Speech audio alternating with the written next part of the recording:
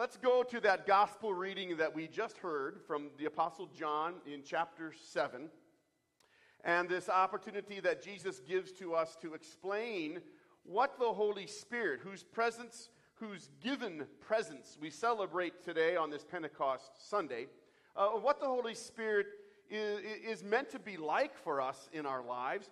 God, the Father's intention, the Son giving us the presence of the Spirit, what this Spirit is meant to be in our lives as we receive Him, as people of faith. Jesus is in the temple courts, and we pick it up in verse 37, where we hear that on the last and greatest day of the festival, Jesus stood and said in a loud voice. Now, to give us some context here, the last day of this great festival that we're talking about, John is recording that this is the third of the three great festivals that the Israelites would celebrate. This festival is called the Festival of Tabernacles, or we would know it as the Festival of Booths. And what this festival celebrated were a couple of things. One, it was a spiritual pointing for them to God's activity in the Israelites' life as He cared for them when they came out of captivity in Egypt, through the wilderness wanderings, bringing them to the promised land. And the significance of this Festival of Booths during the time of the year, it was typically celebrated in the middle of October, was also the celebration of the inbringing of the harvest. And so the Israelites could relate. God has provided for us. Look at this rich harvest that we're enjoying. And as we know, we can recount in our history that He's provided for us in our wilderness wanderings, and we're here today because of that provision. So the people would build these temporary booths, houses, tabernacles, all around the countryside in Jerusalem, little makeshift tents in which they would live in for about a week or so. And every day, the Israelites then would go to the temple courts, and the Festival of Booths would be celebrated. The priest, the high priest, would take a golden pitcher, and he would go to the pool of Siloam. So he would walk down from the temple to the pool of Siloam, and he would dip this golden pitcher into the water. He would walk back up the temple stairs, and all the while the people would be reciting from Isaiah the coming of the salvation in the Mashiach, the Messiah. They would be celebrating in the Psalms, pour out your salvation upon us, Lord. And that priest would take them, this golden pitcher, and pour out the water on the altar there in the temple courts. Great spiritual, visual significance. But, as John says, on the last and greatest day of the festival, this would have been the seventh day of this festival, not just one time did the priest go down and the high priest go down and dip water out of the pool of Siloam. 7 times he would march back and forth, the people singing and praising the Lord as the significance of water pouring out on the altar of God's provision. Water is life.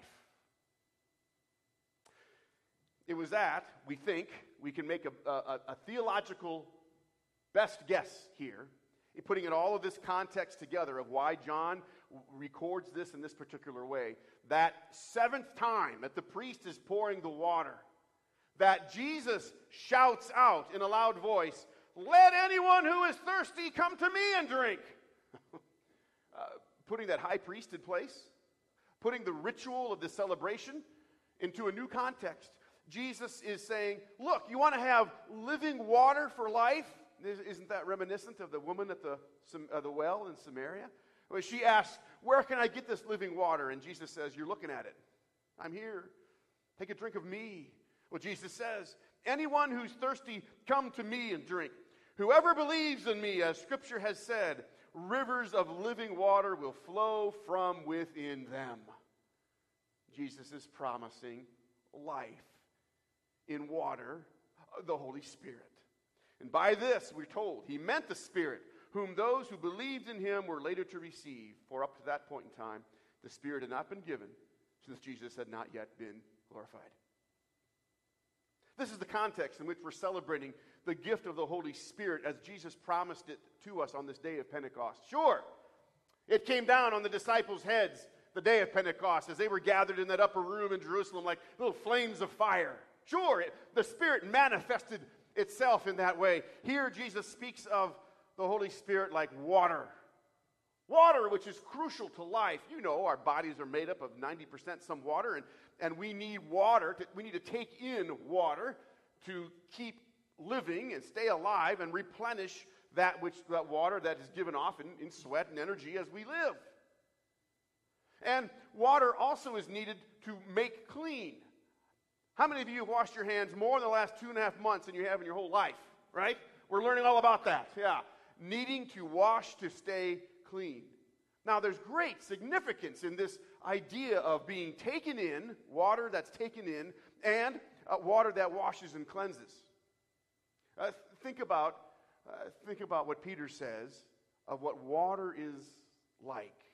It's like our baptism, comparing it to Noah and the flood, where the Lord took in Noah and his family, saving them through water, which symbolizes baptism, Peter says, because water was also used to cleanse his creation, wipe out all that was evil, so a new creation could come forth.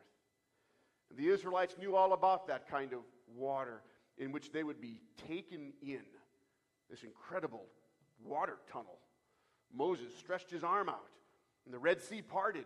The land was dry, and the Israelites crossed over with their enemies behind them. And when they got to the other side, Moses stretched out his arm again, and a cleansing of water happened. All the Egyptians were killed. All that would want to take the Israelites' lives were wiped out. And they got to this place called Maribah, and they were thirsty. And God said to Moses, strike the rock, touch it with your rod, and water will come forth. The oddest place for water to come forth, a rock. And Moses did, and God provided life-giving water. We know about this. The Israelites knew about this. For Jesus to stand up and say, anyone who is thirsty, come to me and drink, is giving to us a whole new truth, perspective about who he is and the work of the Holy Spirit in our lives. Whoever believes in me, as Scripture has said, rivers of living water will flow from within them. That living water that Jesus is talking about is the Holy Spirit. John talks about that. By this he meant the Spirit. And will flow from within them is then the description of the working of the Holy Spirit. As you and me know Jesus Christ, believe in him, we're given the gift of the Holy Spirit. There's like a living stream within us now. And that Holy Spirit comes out and makes itself manifest in our lives like a flowing river flowing out from us. That's nothing we do. We choose. We can't help it. It's but the power of God at work in us as his people, as Jesus has promised. Now, this is going to bring two kinds of responses. And we hear it in the Word. Go to verse 40. On hearing his words, some of the people said, surely this man is the prophet, the promised one. And others said, even more specifically, he is the Mashiach, the promised, the anointed one of God, the Messiah. So on the one hand, there's that acknowledgement by the Spirit that this is God's Son, our Savior, Jesus. We welcome you, and we want to follow you. And then there's the other response, a response that clearly shows that the Spirit is not present and is not at work, at least at this point in time, in somebody. For in verse 41, we hear, still others asked, how can the Messiah come from Galilee? So there was still a little bit of doubt there. Even when there's a little bit of doubt, the Lord can do a lot with us. Thomas is a great example of that. But when doubt causes a division, when unbelief causes a division, verse 43 picks it up saying, the people were divided because of Jesus. Some wanted to seize him. They wanted to dispose, get rid of him. They didn't want anything to do with him. And so it seems that as the Spirit is seeking to work, there's two responses that come from people. A desire to follow and walk in Jesus' ways, and a rejection of that. You know, each day, our lives are a little microcosm of that. Because while we know Jesus Christ as Lord and Savior, while we live in the presence and the power of His Spirit, that doggone sinful nature of ours battles against that river of life. It wants to dam it up or send it off in another direction, an ungodly direction. And so we stumble and fall in our sinfulness and block the Spirit's working, as if we're saying, like these people, I don't want to follow Jesus in this particular way. It's why we come to Him for forgiveness and repentance. It's why we are eager to hear those words of forgiveness, so that that which is given to us might be reestablished in our ears, our hearts, our minds, our lives, and reestablished then to carry on the work of our Savior Jesus as He's working in us. What's interesting here in verse 44, as John relates to us, is that as all of this was going on, no one laid a hand on Jesus. Those are significant words for us. They may seem real simple and easy, and in fact, in our reading, just kind of gloss over them. But there's significance there. And this is why. At that point in time, Jesus' mission had not yet been complete. So for Him to be allowed to have hands laid on Him for what they wanted to do to Him would mean that His mission would not have been completed. His work on the cross for our forgiveness, His work in being brought back to life by His Father for our salvation and victory in His resurrection. And what we celebrated last week in His ascension, that His mission wouldn't have reached its fulfillment as He took His rightful place at His Father's right hand. All of this had to happen so that we could be here today celebrating the blessing of the Holy Spirit. Nobody laid a hand on Him at that point in time until the Father was ready. Until the sacrificial lamb's time had come. Until all that was appointed was in place. And Jesus would give Himself willingly to be killed, to suffer and die, to be buried for you and me. That the Holy Spirit might come. That today we can celebrate the presence of the Spirit within us. That we know the Spirit, like a living water flowing within us, moves out from us as we go into the world. Rivers of living water, Jesus said, will flow from within you. The English doesn't do it justice. From within. You know what that word really is? Your belly. From within you. It's the word koilias. It's the seat, as the Israelites understood, of our passions, of our emotions and our desires, that which moves us in life, that which causes us to pursue something in life. It comes from within, your kailias, your belly. And Jesus says, look, as I take residence in you through the Holy Spirit, rivers of living water are going to flow from that place, that seat in which your passions and emotions and your desires long to follow. And that's what's been renewed for us. We're no longer of the world. We've died to that. Now we are in Christ Jesus. And what I desire, what we long for, what we're passionate about, right, is His people. Do this for me, because I can't tell with your masks on. If you're passionate about this, pull your mask down and give me some kind of facial expression, right? Yeah. Are we passionate? Yeah, we're passionate about this. For this is our life in Christ Jesus. It's what moves us. It's what moved those disciples on that very first Pentecost Sunday. That Pentecost day in which the Spirit came down like tongues of fire.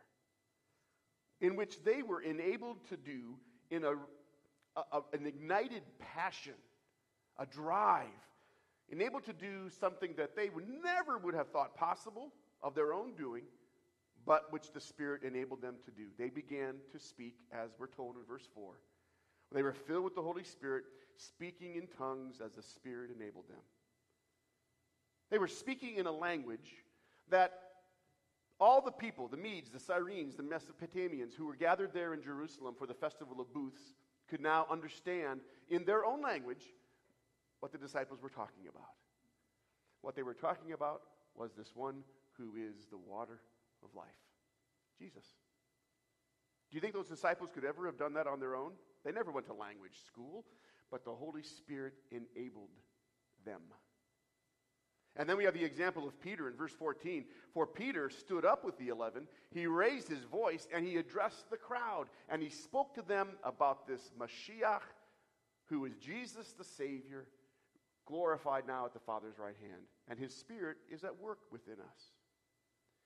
Friends, you might have the Spirit nudging you right now in some ways that you never thought possible, imagined possible, that you don't even know you can do. You can block that. That's disappointing to the Spirit. Or we can step out in faith.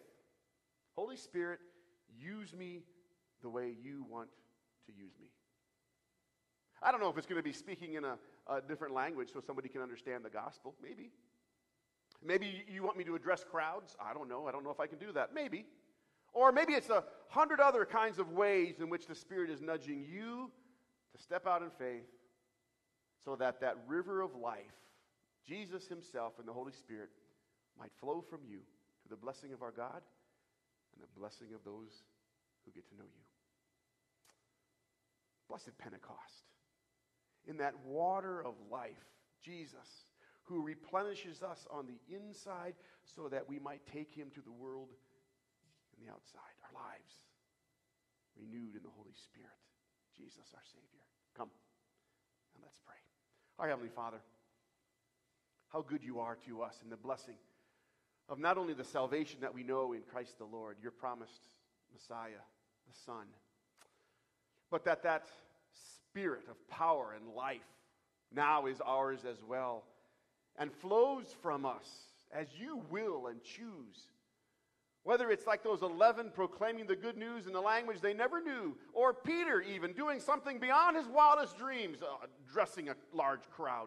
Lord, whatever it is that you're calling us to do, you nudge us by that Spirit and move us in obedience, in love for you, in a desire, a passion, a koilias from our belly to walk in your ways, to show your glory. We love you, Lord, because you have first loved us and can't wait for you to use us to proclaim the love of Jesus. In his name we praise you and we pray. Amen. May the peace of God that passes our understanding, my friends, keep our hearts and minds in Christ Jesus, our Lord and Savior, to the glory and praise of his name as he lives in you.